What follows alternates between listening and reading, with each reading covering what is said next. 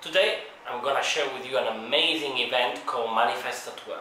Manifesta is the European nomadic biennial originated in the early 90s in response to geopolitical, economic, social and cultural changes following the fall of communism and subsequent steps towards European integration and disintegration.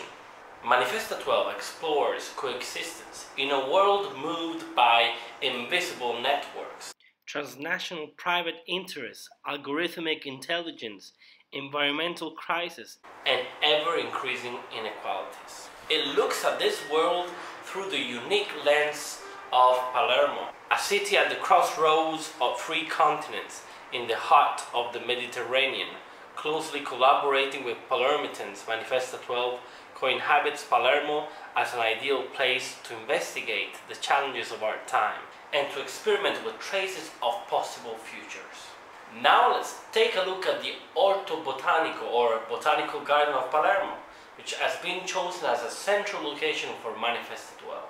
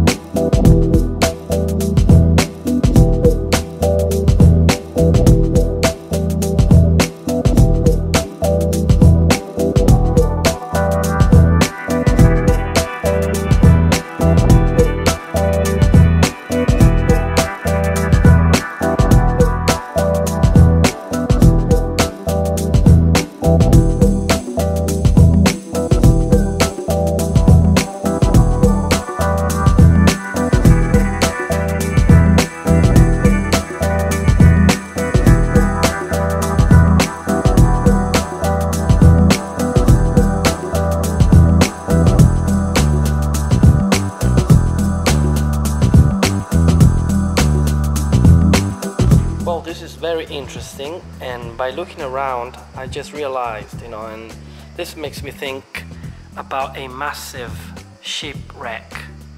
A massive shipwreck where people have lost everything.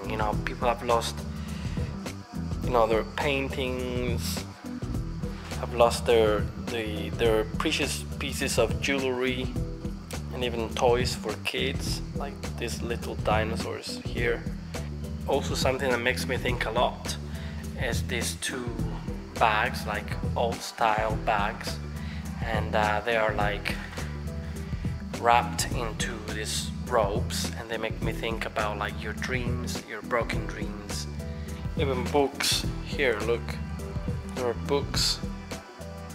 This also makes me think about the fact that these people are running away from war, and they're leaving education, school, they have no access to internet, they have no access to books, and they have lost everything. See, they are like toys, and they are like inside cages, and it seems like their dreams, their childhood is behind cages.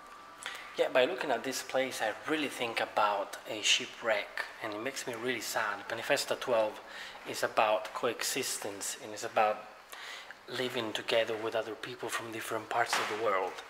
And we often complain about our situation, but if we really think about what these people must have gone through and what these people go through, really, touches my heart, and it makes me more aware of what happens, and the fact that we are all children of God, and that we are all human beings, and that I have no right to have a good life when people are dying in another part of the world.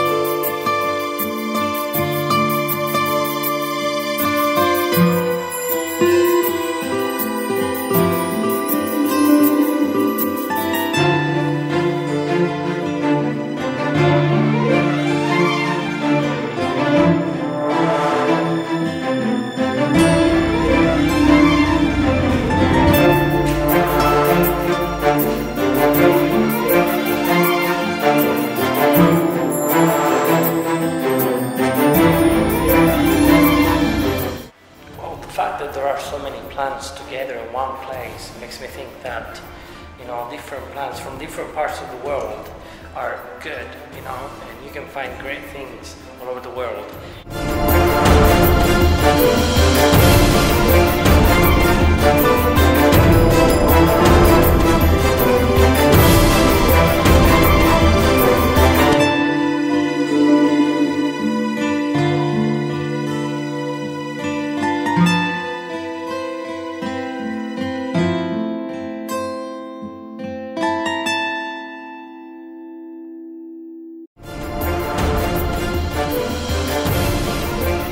Well, I don't know the meaning of this, artistic drawing or painting behind me, but I can tell you that this place is really, really cool, and there are so many things to learn, and there are many things you can think about. Behind me there are like little logs, wood that comes from different parts of the world, and that's really, really cool and interesting. And the way they put it, it looks like books, and there must be a reason behind it. I don't know why.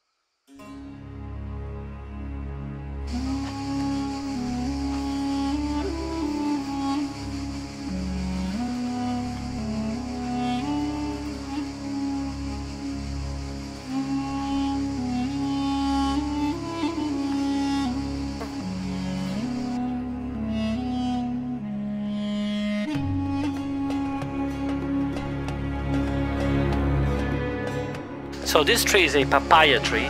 So this piece of art is called The Gardener's Revenge.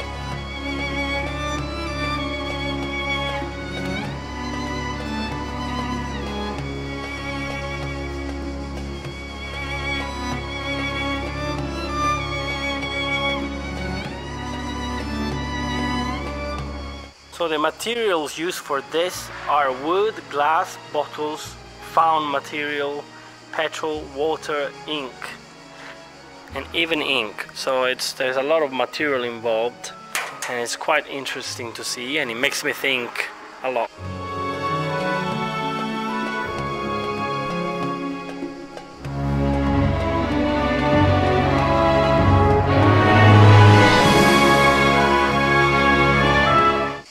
I would say contemporary art is very personal to interpret, and so my interpretation of this makes me think about people fighting in the world, people not respecting, the nature, people not keeping our planet clean.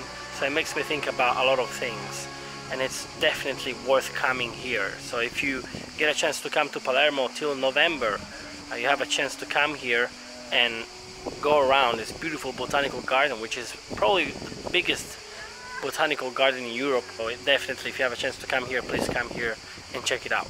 This installation here is called Foreign Farmers. Seeds are by definition migrants, capsules for the transport of genetic information. On the other hand, the recent climatic transformations make every farmer, however sedentary, a foreigner. And the post-Anthropocene era, where we are all inhabitants of a foreign time, we are all foreign farmers. In Palermo, this decade-long collection of seeds and stories grows into an experimental garden of cohabitation. The artist built a pergola in the space of former colonial garden at Orto Botanico, where the Sicilian cucuzza twists its homologs cultivated by migrant farmers in Palermo, Tuscany, or the Po Valley. The construction of a hybrid pergola overturns the historical significance of this space. Acclimatization is no longer a fact imposed by the colonial power, but a process that is natural. By contrast, the rooms of the gymnasium house, a sort of chamber of wonders, the result of recent fled work by Contini on foreign agricultural practices on Italian territory. A pictorial culinary mobile device, a relational vector conceived through a collaboration with the artist and street actor Cho Shah, will be in transit between the former colonial garden and the gymnasium, with the possibility of crisscrossing the urban space. I must say that I'm really enjoying my visit to the botanical gardens today, and I think this project is very cool, and I think this, the very fact that I came here has opened my mind in many ways. It's unbelievable, but it's true. Seeds are, capsules like migrants by definition, and we often, we are like against other cultures, we are against other languages, we are against other people, but we are eating their food. We have genetic connections with other people, with other places. They're like so far away from us, but yet they belong to us in a way. So wow, this is a very unique experience. I highly recommend you to come here to the Botanical Garden in Palermo and to join Manifesta 12. Such a great exhibition. I'm enjoying so much walking in this beautiful place with beautiful trees. And yeah, this is also a great place to come to have a break from the city stress, from the city routine and all these crazy things.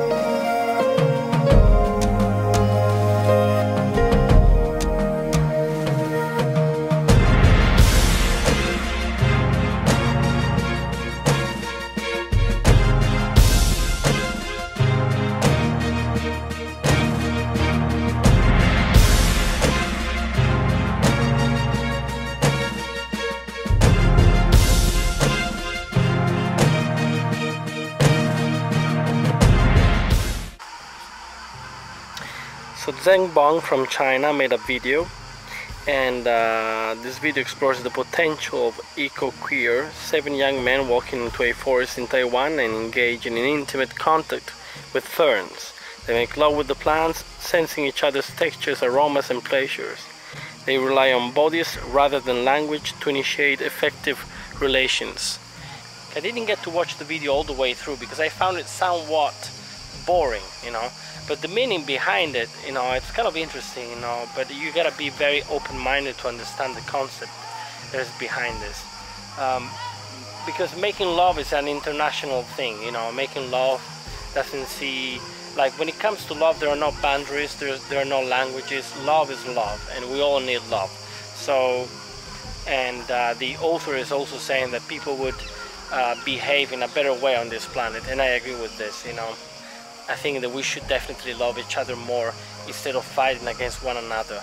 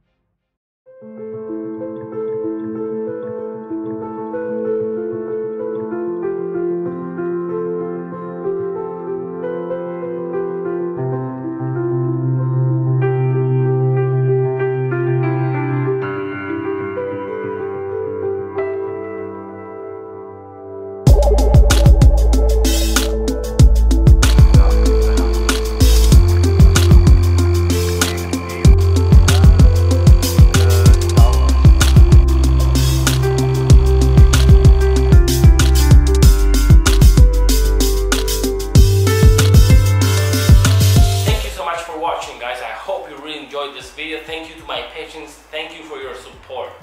I really love you, and take care. And remember, if you feel sad, you better call Sal. Bye bye.